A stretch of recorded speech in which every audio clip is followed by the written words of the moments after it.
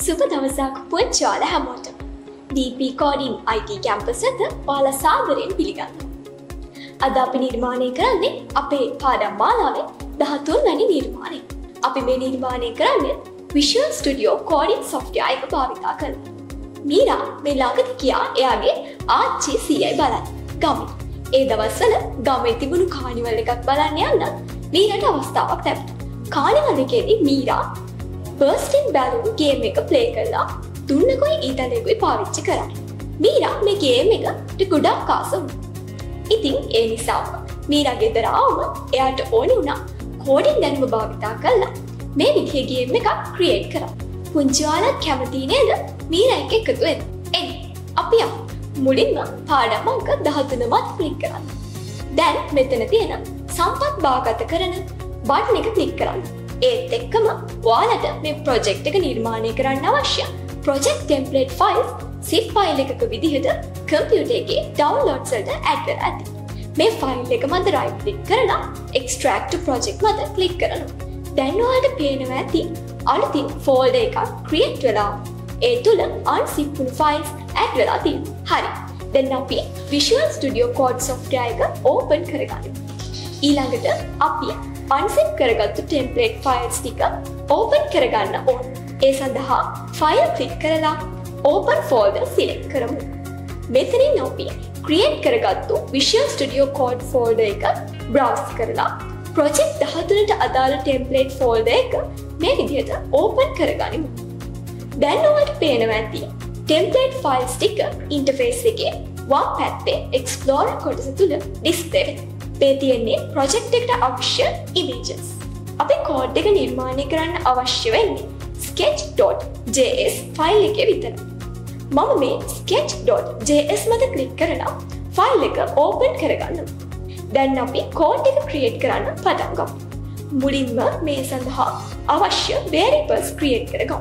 මට bow, arrow, scene විදිහට variable තුනක් අවශ්‍ය වෙනවා. මම මෙතන var bow, arrow, scene කියලා type කරනවා. ඔයාලා දන්නවා පෙළියේ අවසානයේට semicolon එකක් අවශ්‍යයි කියලා. මම මෙතන semicolon type කරනවා. ඊළඟට images සඳහා bow image, arrow image, green underscore balloon image, red underscore balloon image, pink underscore balloon image, blue underscore balloon image සහ background image කියලා තවත් variable 7ක් අවශ්‍ය වෙනවා. මම ඊළඟ පෙළියට cursor එක අරගෙන මෙතන bow image, arrow image, green underscore balloon image, red underscore balloon image, pink underscore balloon image, blue underscore balloon image, background image, semicolon විදිහට type කරනවා.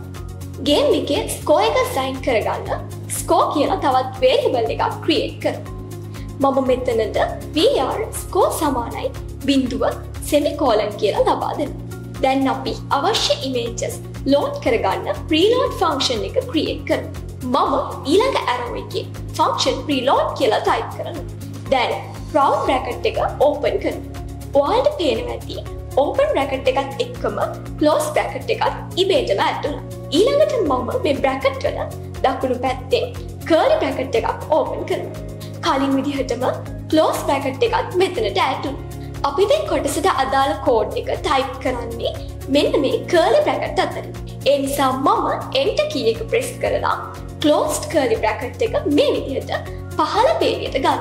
ඊළඟට තියෙන්නේ bow image, arrow image, green underscore balloon image, red underscore balloon image, pink underscore balloon image, blue underscore balloon image සහ background image සඳහා images ලබා දෙන්න. මුලින්ම background imageට image එක ලබා දෙන්න. ඒ සඳහා මේ පේළියේ background image සමානයි කියලා type කරනවා. images ලබා දෙන්න අදාළ keyword එක load image කියලා මේ සමාන ලකුණට දකුණු පැත්තේ type කරනවා. ඊළඟට මේ round brackets තුල image එකේ නම type කරමු. මම මෙතන background 0.png කියලා type කරනවා. හොඳට බලන්න. අපි මේ image එකේ නම ලබා දෙන්න අවශ්‍ය වෙන්නේ double quotation තුල. අවසානයට semicolon ලබා දෙන්න. මේ විදිහටම ඉතිරි images 6ක් ලබා දෙන්න. මේ පෙළියේ arrow image සමානයි load image කියලා type කරන්න. වරහන් තුල double quotation අතරේ image එකේ නම arrow 0.png කියලා ලබා දීලා semicolon type කරමු. ඊළඟ පේලියට cursor එක අරගෙන more image සමානක් කියලා type කරනවා. images ලබා දෙන්න අදාළ keyword එක load image කියලා මේ සමාන ලකුණට දකුණු පැත්තේ type කරනවා.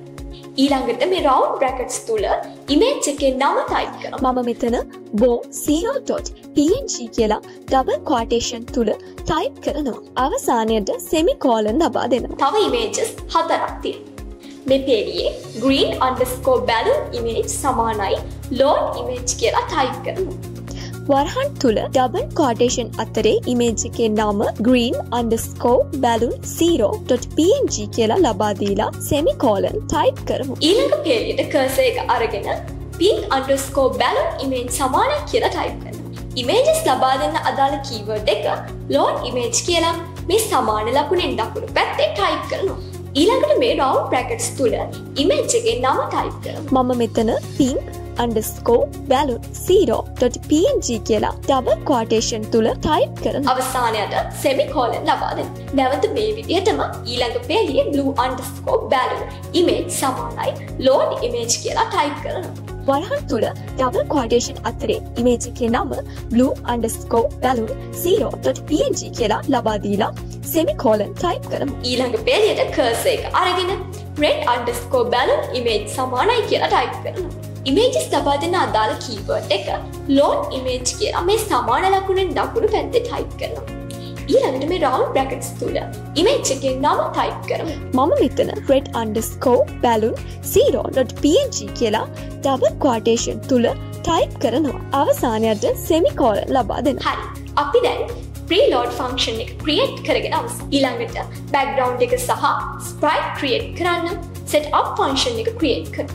මම ඊළඟ row එකේ function setup කියලා type කරනවා. then round bracket එකක් open කරමු. ඔයාලට පේනවා ඇති open bracket එකත් එක්කම close bracket එකත් ඉබේම add වුණා. ඊළඟට මම මේ brackets වල දකුණු පැත්තේ curly bracket එකක් open කරමු. කලින් විදිහටම close bracket එකත් මෙතනට add වුණා. අපි මේ කොටසට අදාළ කෝඩ් එක type කරන්නේ මෙන්න මේ curly brackets අතරේ. ඒ නිසා මම enter key එක press කරලා closed curly bracket එක මේ විදිහට පහළ පේලියට ගන්නවා. හරි. දැන් canvas එක create කරගමු. closed curly bracket එක අපි තව පේලියක් පහළට ගමු. මේ කොටස කෝඩ් එක add කරද්දී හැම වෙලාවෙම මේ විදිහට enter key එක press කරලා curly bracket එක පහළට ගන්න අවශ්‍ය වෙනවා කියලා ඔයාලා මේ විදිහට දාන්න. හරි. canvas එක create කරගන්න මම මෙතනට create canvas කියලා type කරනවා. වචන අතර space තියන්නේ නැහැ. ඊළඟට canvas එකේ ප්‍රමාණය මෙතන ලබා දෙන්න. මම වරහන් තුල 400 විදිහට type කරනවා. පේලියේ අවසානයට semicolon එකක් ලබා දෙනවා. හරි. දැන් අපි background එක සහ bow sprite එක create කරගන්නවා. මුලින්ම background එක create කරගමු. ඒ සඳහා මම ඊළඟ පේලියට cursor එක අරගෙන c=create sprite කියලා type කරනවා. ඊළඟට වරහන් තුල sprite එක create වෙන අවශ්‍ය position එක සහ size එක ලබා දෙන්න ඕන. x position එක 0 සහ y position එක 0 විදිහට ලබා දෙමු. ඒ වගේම height එක සහ width එකත් 400 බැගින් ලබා දෙනවා. අවසානයට semicolon ලබා දෙනවා. ඊළඟට background image එක add කරමු. මම ඊළඟ පේලියේ scene.add_image වරහන් තුල image එකේ නම background image කියලා ලබා දෙනවා. මෙතනටත් semicolon type කරමු. ඊළඟට මේ විදිහටම bow sprite එක create කරගන්නත් ඕන. මම enter key එක press කරලා ඊළඟ පේලියට cursor එක ගන්නවා. මෙතන bow =create sprite කියලා type කරනවා. ඊළඟට වරහන් තුල sprite එක create වෙන අවශ්‍ය position එක සහ size එක ලබා දෙන්න ඕන. x position එක 380 සහ y position එක 220 විදිහට ලබා දෙන්න. ඒ වගේම sprite එකේ height එක සහ width එකත් මේ වරහන් තුලම 20 සහ 50 විදිහට ලබා දෙන්න. මෙතනත් අවසානයට semicolon එකක් ලබා දෙන්න. මේ sprite එකට image එක add කරමු. මම ඊළඟ පේලියේ bow.add_image වරහන් තුල bow image කියලා type කරනවා. මෙතනටත් semicolon ලබා දෙන්න. ඊළඟ පේලියෙන් නැවත score එක sign කරමු. මම score සමානයි 0යි semicolon type කරනවා. හරි. දැන් අපි මේ function setup ට අදාළ code එක නිර්මාණය කරගෙන අවසන්. ඊළඟට තියෙන්නේ background එක move කරන්නත් mouse එක move වෙද්දී ඊට අනුරූපව සිරස්ස bow sprite එක move කරන්නත්. කෝඩ් එක සකස් කරන්න. ඒ සඳහා අපි function draw create කරමු. function setup වල closed curly bracket එකෙන් පහළ පේළියේ මම නැවත function draw කියලා type කරනවා. then round bracket එකක් open කරනවා. open bracket එකත් එක්කම close bracket එකත් ඉබේටම add වෙනවා. ඊළඟට මම මේ bracket වලට දකුණු පැත්තෙන් curly bracket එකක් open කරනවා. කලින් විදිහටම close bracket එකත් මෙතනට add වුණා. මේ functional draw කොටසට අදාළ code එක type කරන්නේ මෙන්න මේ curly brackets අතරින්. ඒ නිසා මම enter key එක press කරලා closed bracket එක මේ විදිහට පහළ පෙළියට ගන්නවා. මම මෙතන background කියලා type කරලා වලහන් තුල බිංදුව type කරනවා. අවසානයට semicolon ලබා දෙමු. ඊළඟට මේ game එකේදී background එක චලනය වෙන්න ඕනේ. ඒ නිසා අපි මේ sprite එකට ප්‍රවේගයක් ලබා දෙමු. background එක වම් පැත්තට චලනය කරන්න අවශ්‍ය නිසා x දිශාවට ඍණ ප්‍රවේගයක් ලබා දුන්නා නම් හරි. මම මෙතන c.velocity x සමානයි ඍණ 3 කියලා type කරනවා. අවසානයට semicolon ලබා දෙමු. ඊළඟට තියෙන්නේ background එක වම් පැත්තට move වෙලා නොපෙනී යන එක බලක්වන්න code එක create කරගන්න. දැන් scene sprite එක වම් පැත්තට move වෙලා screen එකේ වම් කෙළවර ඒ කියන්නේ x position එක බිඳුවක් වෙන ස්ථානයට ගමන් කළොත් sprite එක නොපෙනී යාම බලක්වන්න නැවත මුල් position එකට එන්න ඕන. දැන් මේ සඳහා code එක සකස් කරමු. ඒ සඳහා අපි if code එකක් භාවිතා කරනවා. මම මෙතන if type කරලා වරහන් තුල condition එක scene.x කුඩායි බිඳුව කියලා ලබා දෙමු. condition එකේ අවසානයේද curly bracket යුගලක් add කරමු. closed curly bracket එක මේ විදිහට පහළට ගන්න. දැන් මේ condition එක true වුණොත් සිද්ධ වෙන්න අවශ්‍ය දේ මේ curly brackets අතරට ලබා දෙන්න ඕන. මම scene.x සමානයි scene.width බෙදීම 2 කියලා ලබා දෙනවා. අවසානයට semicolon එක type කරමු. scene sprite එක move වෙලා expression එක බිඳුවක් වෙන ස්ථානයට ගියාම නැවත expression එක scene sprite එකේ පළලින් අඩක් වෙන ස්ථානයට ඇවිත් move වෙන්න පටන් ගන්නවා. මේ විදිහට දිගින් දිගටම වෙන නිසා sprite එක නොපෙනී යන්නේ නැහැ. ඊළඟට mouse එකට අනුරූපව bow එක move කරන්න bow.y සමානයි world.mousey කියලා ලබා දෙනවා. පෙළිය අවසානයට semicolon එකක් type කරමු. අපි මේ create කරගත්තු sprites display කරන්න මේ පහළ පෙළියට cursor එක අරගෙන draw sprite කියලා ලබා දීලා round bracket යුගලක් ලබා දෙනවා. අවසානයට semicolon type කරමු. ඒ වගේම game එකේ score එකත් display කරන්න. ඒ සඳහා ඊළඟ පෙළියේ text වරහන් තුල පෙරළි කොමා සහිතව score colon type කරනවා. දැන් මේ පෙරළි කොමා වලින් පිටත එකතු කිරීම score කියලා ලබා දෙනවා. ඊළඟට මේ score එක display වෙන්න අවශ්‍ය position එක ලබා දෙනවා. ඒ සඳහා මේ වරහන් තුලම 300,50 type කරනවා. මේ code එක අනුව score කියන වචනය ඉදිරියෙන් score variable එකේ sign වෙලා තියෙන value එක display වෙනවා. හරි. ඊළඟට තියෙන්නේ background එකේ අහඹු ස්ථාන වලින් red, green, blue සහ pink balloon create කරන්න. සහ ඒවා තිරස්ස චලනය වෙන්න code එක නිර්මාණය කරන්න. මේ කොටසත් අපි නිර්මාණය කරන්නේ function draw තුලම. මුලින්ම අපි 1ත් 4ත් අතර අහඹු සංඛ්‍යාවක් generate කරගන්න. මේ සංඛ්‍යාව අනුව red, green, blue සහ pink balloons create කරගන්න. හරි. දැන් අහඹු සංඛ්‍යාව generate කරගන්න මම මේ පෙළියට cursor එක අරගෙන pr select underscore balloon සමානයි map.round වලහන් තුල random කියලා type කරනවා. දැන් මේ වරහන් ඇතුළේම තවත් වරහනක් open කරලා 1.4 type කරමු. පෙළිය අවසානයේට semicolon එකක් ලබා දෙනවා. 1ත් 4ත් අතර අහඹු සංඛ්‍යාවක් generate කරගන්න මේ සංඛ්‍යාව ආසන්නම පූර්ණ සංඛ්‍යාවට වටේලා select balance variable එක assign කරගන්න එක තමයි මේ code එක මගින් සිද්ධ වෙන්නේ. ඊළඟට අපි මේ අහඹු සංඛ්‍යාව අනුව red, green, blue, pink balance create කරමු. මේ sprite create වෙන්න අවශ්‍ය වෙන්නේ frame 100ට. දැන් අපි මේ සඳහා code එක සකස් කරමු. මුලින්ම frame 100ක් අවසන්ද කියලා check කරන්න. ඒ සඳහා මම මෙතන if වරහන් තුල frame count percentage mark 100 සමාන ලකුණු දෙකක් බිඳුව විදිහට condition එක ලබා දෙනවා. condition එක අවසානයේට curly bracket යුගලක් ලබා දෙමු.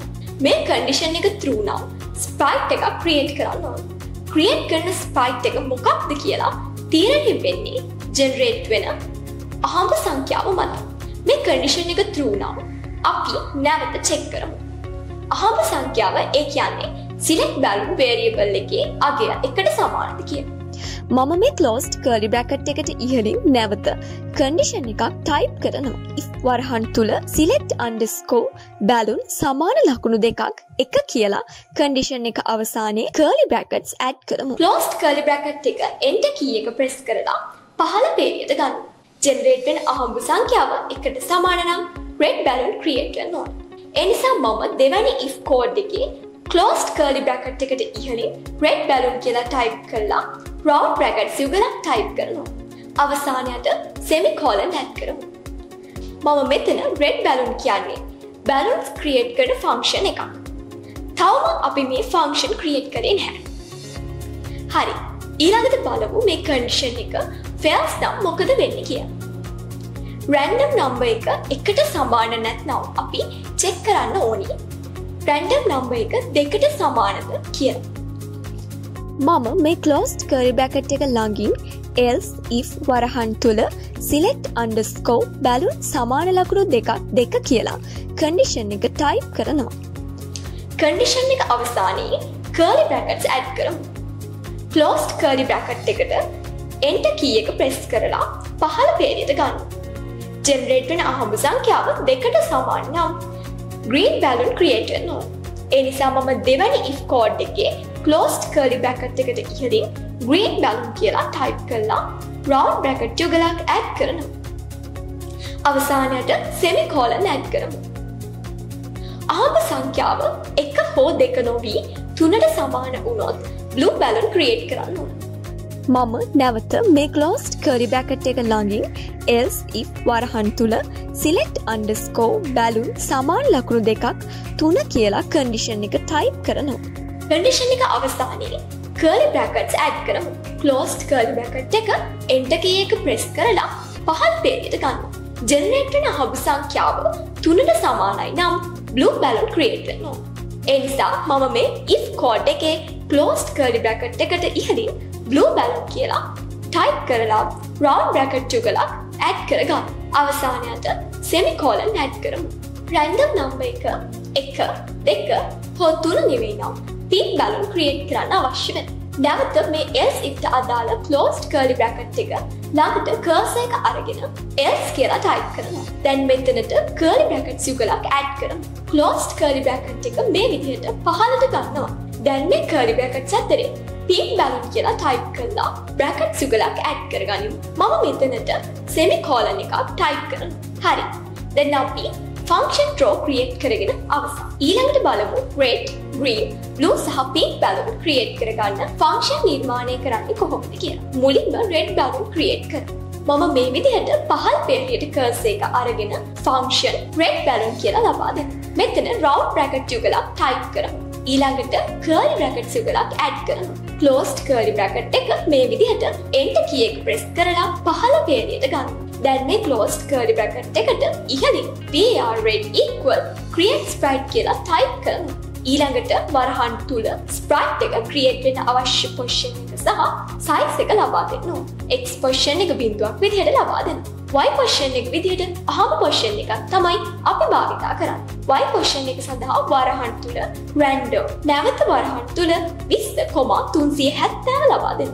ඒ වගේම sprite එකේ height එක සහ width එකත් මේ වරහන් තුලම 10 සහ 10 විදිහට ලබා දෙන්න. මෙතන අවසානයට semicolon එකක් ලබා දෙන්න.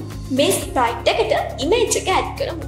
මම ඊළඟ පේලියේ red dot add image වරහන් තුල red underscore balloon image කියලා type කරනවා. මෙතනටත් semicolon එකක් ලබා දෙන්න. මේ create වෙන sprite එකේ වමේ සිට දකුණු දෙසට ගමන් කරන්න ඕන.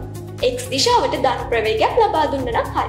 ඒ සඳහා ඊළඟ පේලියේ red dot velocity x සමානයි 3 කියලා type කරලා semicolon add කරනවා. ඒ වගේම මේ create වෙන sprite වල ආයු කාලයත් අවශ්‍ය වෙනවා. ඒ සඳහා මම මේ පේලියේ red dot lifetime සමානයි 150 semicolon විදිහට code එක type කරනවා. අපි මේ game එකේ කාලය measure කරන්නේ frames වලින්. ඒ නිසා මෙතනට frames 150ක් දක්වා red balloon sprite එක visible වෙනවා. හරි. දැන් අපි red balloon sprite create කරගෙන function එක නිර්මාණය කරමු. ඊළඟට මේ විදිහටම green balloon create කරගමු. මේ closed curly bracket එකෙන් පහළට cursor එක ගමු. function green balloon කියලා ලබා දෙන්න. මෙතන round bracket යුගලක් type කරමු. ඊළඟට curly brackets යුගලක් add කරනවා. closed curly bracket එක මේ විදිහට enter key එක press කරලා පහළ පේලියට ගන්න. දැන් මේ closed curly bracket එකට ඉහළින් var green equal create sprite කියලා type කරනවා.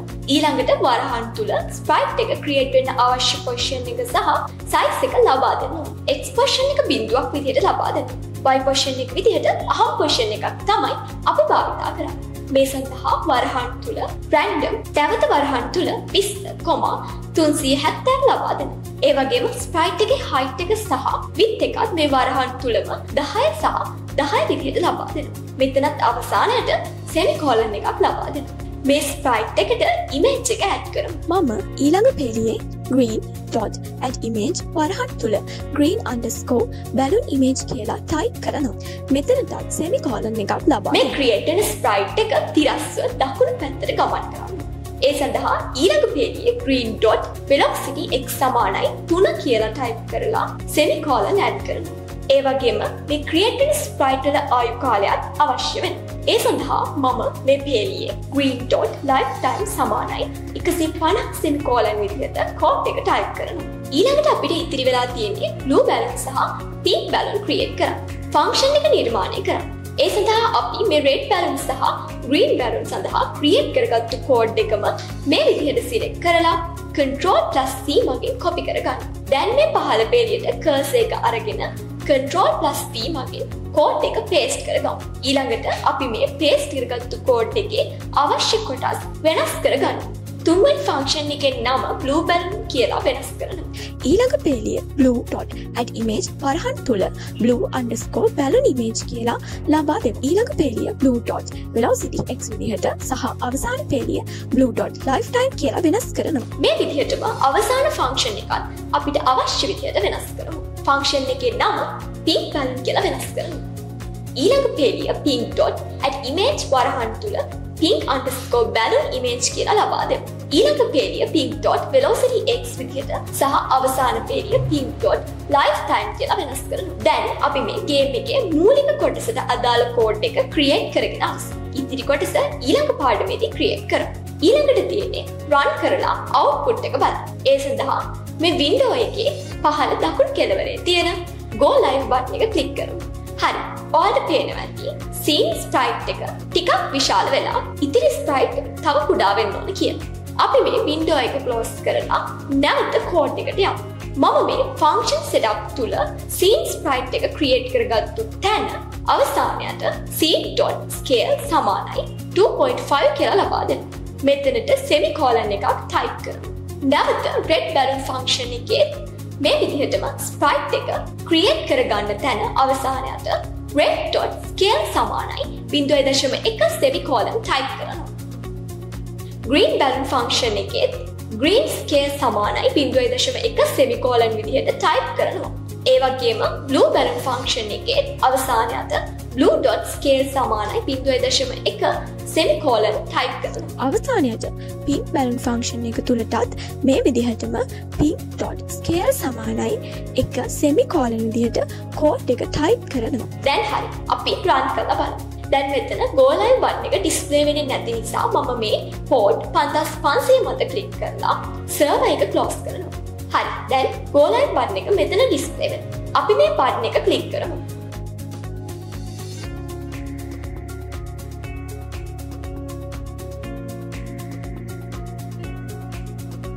මේ විදිහට හැදුවා නම් පුංචි ඔයාලා හරිම සාර්ථකයි.